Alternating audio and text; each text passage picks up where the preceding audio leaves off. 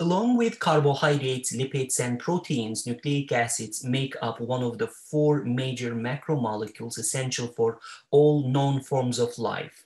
Nucleic acid is the term we use to describe specific large molecules in the cell. They are the most important macromolecules for the continuity of life. Nucleic acids are the main information-carrying molecules of the cell, and by directing the process of protein synthesis, they determine the inherited characteristics of every living thing. But nucleic acids are not just molecules like DNA and RNA only. There is more to the story of these fascinating molecules. So they are actually made up of strings of repeating units, and the two most famous nucleic acids that you have heard about are DNA and RNA. These nucleic acids in the cell act to actually store information. The cell encodes information into nucleic acids much as you record on a tape. So the sequence of these molecules in the polymer can convey, make a protein, please replicate me, transfer me to the nucleus, and so on and so forth. We will take a look at the details of how DNA and RNA function in a cell in a few video lectures. Well, there are other types of nucleic acids, one of which is ATP or adenosine triphosphate. It is a simple nucleic acid molecule. Unlike DNA and RNA, ATP is involved with energy storage and has nothing to do with information storage. All living beings run their cells on ATP. Like tiny rechargeable batteries, ATP molecules transport chemical energy within a biological cell. Well, back to DNA. All living things have DNA within their cells. In fact, nearly every cell in a multicellular organism possesses the full set of DNA required for that organism. DNA is the genetic material found in living organisms, ranging from single-cell bacteria to multicellular mammals to viruses. It is found in the nucleus of eukaryotes and in the organelles such as chloroplast and mitochondria. DNA does more than specify the structure and function of living things. It also serves as the primary unit of heredity in organisms of all types. In other words, whenever organisms reproduce, a portion of their DNA is passed along to their offspring. Nucleic acids are made up of monomers or building blocks known as nucleotides. Nucleotides are the units and the chemicals that are strung together to make nucleic acids, most notably DNA and RNA. And both of those are long chains of repeating nucleotides. The nucleotides combine with each other to form not only DNA and RNA, but some other nucleic acids. Interestingly, some nucleotides perform important cellular functions as individual molecules. The most common example being ATP, which provides energy for many cell functions, as I mentioned before. Now, let's examine the structure of a nucleotide in detail.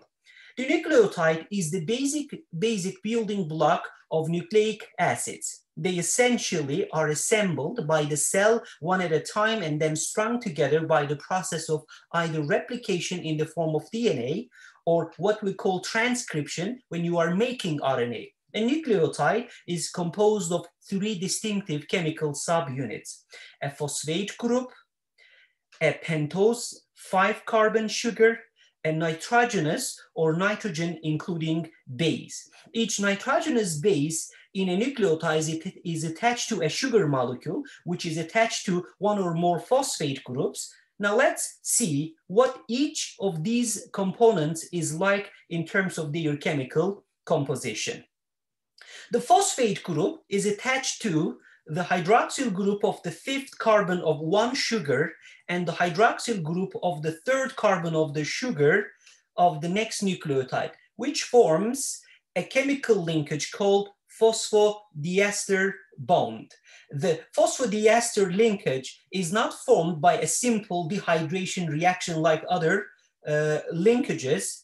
Connecting monomers in macromolecules, its formation involves the removal of the removal of the two phosphate groups. Phosphate is a chemical compound made up of 1 phosphorus and 4 oxygen atoms. When it is attached to a molecule containing carbon, it is called a phosphate group. It is found in the genetic material DNA and RNA and all the other nucleic acids. In chemistry, a pentose is a simple sugar with 5 carbons. Pentoses are very important in biochemistry. The pentose sugar in DNA is deoxyribose, and in RNA, it is ribose. The difference between the sugars is in the presence of hydroxyl group on the second carbon of the ribose and hydrogen on the second carbon of the deoxyribose. Deoxyribose is obtained from the sugar ribose by the loss of an oxygen atom.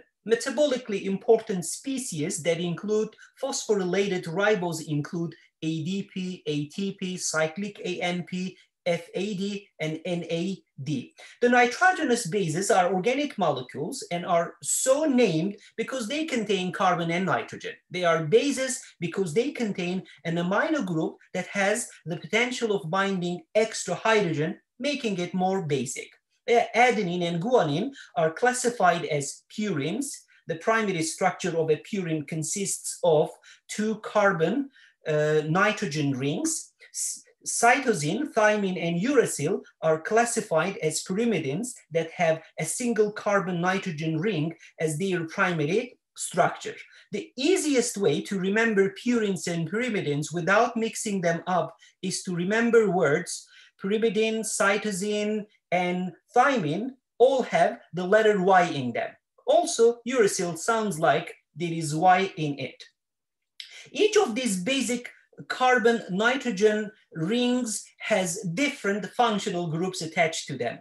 In molecular biology, shorthand, the nitrogenous bases are simply known by their symbols A, T, G, C, and U. The diagram in the slide shows the overall arrangements in a nucleotide and its components that we have studied together in this video.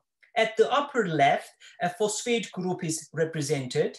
At the lower left, a pentose sugar that is connected to the phosphate group is displayed. Finally, there are nitrogenous bases. These individual monomeric groups, the sugar and phosphate molecules, are joined to form a backbone of nucleotide. Each nucleotide then joins with one of 4 possible nitrogenous bases. RNA contains adenine, uracil, guanine, and cytosine, whereas DNA contains adenine, thymine, guanine, and cytosine. Thanks for watching.